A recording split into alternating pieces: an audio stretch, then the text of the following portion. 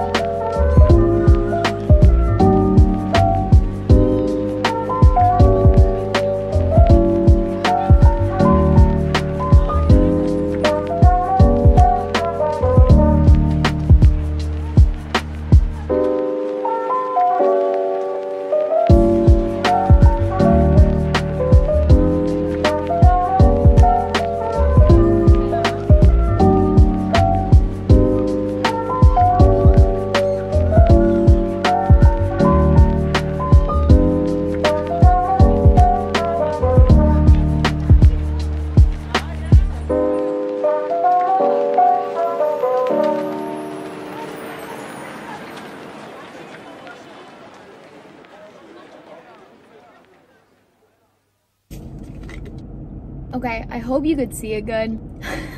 I tried to film so inconspicuously. Did it work? I don't know, but I just didn't make eye contact with people. So I hope that you could see how freaking cute that bookstore was. Yeah, I love it. Also, they were setting up for an event for like some author to come and sign books and do a whole little book talk, I guess. That's so cute. I want to go to one. Honestly, I think I would have stayed if I would have had more time. Also, they have like just hella dogs hanging out in there. So I guess just like the people that work in there just bring their dogs.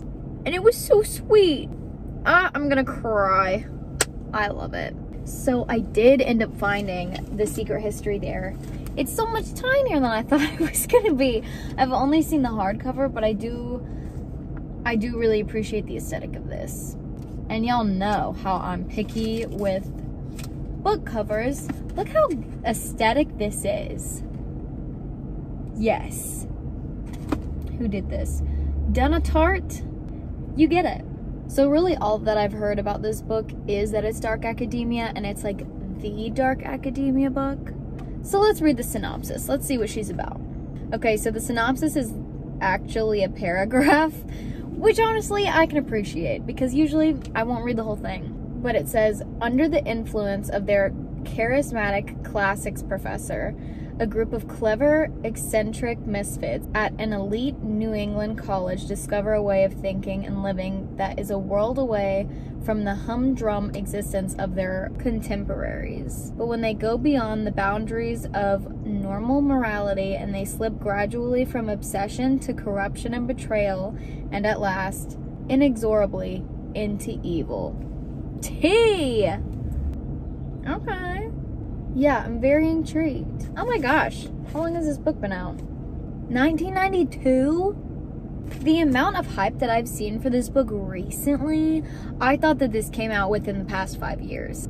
She's a classic or whatever. It also says author of The Goldfinch, which I did see a few copies of this next to this book, but they were all hardback. Should I read that? If you've read The Goldfinch by her, let me know your thoughts, because I've really only heard about this one, but apparently the other one was, you know, awarded and such, so could be good. But yeah, I definitely don't even have to watch on right now. I definitely don't have time to do any more book shopping for today, so I'm gonna go tomorrow, finish the rest of it. But now I'm about to leave for my book club, which if you didn't know, now you know. We kind of also use it as a mini wine club, so we'll pick like a specific wine and learn about the wine while we talk about the book. So it's pretty fun. But for this one, since we read Crying in H Mart, which I literally have like 20 pages left, so on top of talking about the book, we're also gonna have some Korean snacks, which I think is gonna be so nice. Because throughout the book, she talks about like a ton of the food and stuff that her and her mom would make, traditional Korean dishes, how much she connected with her over the food that they ate and stuff. So I think that that's just gonna be so fitting. But yeah, I gotta stop rambling because I'll be late again. What's new?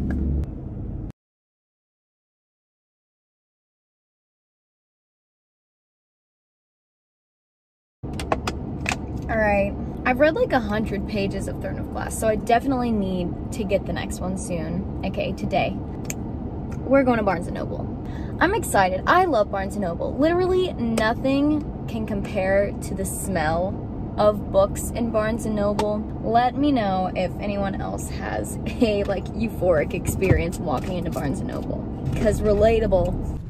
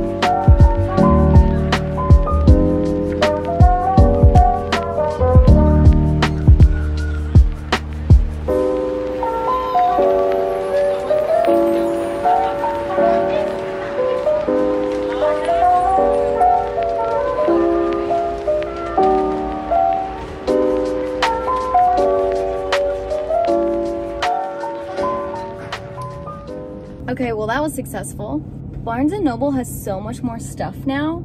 I'm so proud of them. They have all the Zodiac Academies now, which I need to read those because Carly, that you guys met in the My Boston vlog, loves the Zodiac Academy. I just need to experience that with her, you know what I mean?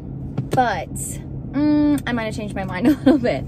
So I did end up getting Crown of Midnight, which is the second book in Throne of Glass. I had to look up again. I swear there's a million different orders to read the series in, and it really confuses me. The books individually were set up in order, and this was the second one, so I was like, okay, cool, this is the second one. But then I looked next to it and they have like a box set wrapped up, and then this was the first book in that one. Why? That does not make sense to me. And then the prequel, usually people put it obviously at the beginning or at the end, but then it was like the third one. I'm confused. So if you have a recommendation on order, please let me know. But I'm excited to start reading it, honestly. I'll probably finish the first one tomorrow. So then I was planning on getting Jane Eyre, whatever, you know what I'm talking about. And then I realized that it was written by, I'm pretty sure it's Emily Bronte, but then I realized that's who wrote Wuthering Heights. I have a beautiful copy of it. I've tried several times, still could not tell you what it's about. Maybe one day, but right now, no. So that kind of scared me away from that one. So instead, I was looking at Jane Austen. So I got Emma, which I know is one of her like top 6 books that she's written. Genuinely, I don't know anything about this book, but I liked the spine and I liked the cover. Kind of makes me feel like a European girly, I don't know. So I got, oh cool, you know what? Maybe I should read the synopsis on the back. That could be helpful. This isn't really a synopsis, but I'm gonna read it anyway. Although described by Jane Austen as a character whom no one but myself will much like, the irrepressible Emma Woodhouse is one of the most beloved heroines. Clever, rich, and beautiful, she sees no need for marriage, but she loves interfering in the romantic lives of others until her matchmaking plans unravel with consequences that she never expected. Jane Austen's novel of youthful exuberance and gradual self-knowledge is a brilliant, sparkling comic masterpiece. I think Emma might be me. What a coincidence. I love that I just got that on a whim, and it's me, and it's my aesthetic. Jane Austen, you get me. So I was also looking at The Count of Monte Cristo, because that seems like vibes.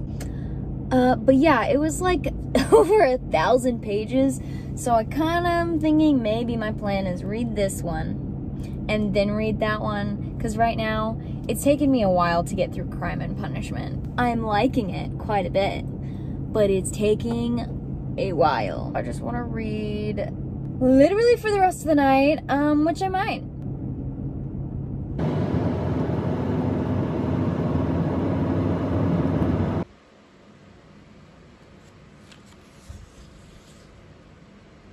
Okay, so I figured I'd vlog the last little chunk reading the end of Throne of Glass book 1, because obviously I just got book 2, but I have like 80 pages left. I'm about to go to the pool, hopefully finish it there. This is the outfit. The orange is kind of throwing off the whole monochrome vibe, but close enough.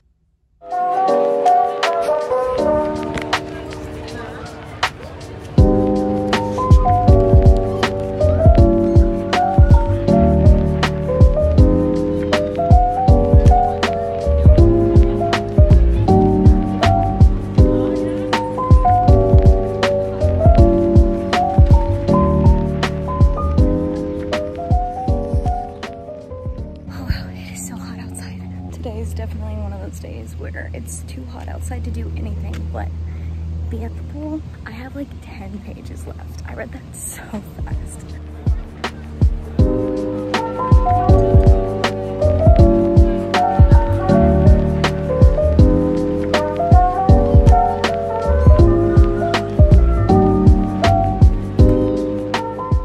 She's done. See, now that I've finished it, I knew that I was gonna do this. I'm gonna have to go book shopping like every week, because I think I'm gonna read through them so fast. But yeah, if you're definitely wanting like dystopian YA era type of vibes, definitely read this series. I act like I've read them all, but the first one, obviously she wrote A Court of Thorns and Roses. This feels like if you mixed A Court of Thorns and Roses with The Hunger Games, kind of. And then maybe a little bit of The Selection, I don't know. But if she was an assassin. Yeah, I think that's it though. I'll see you later.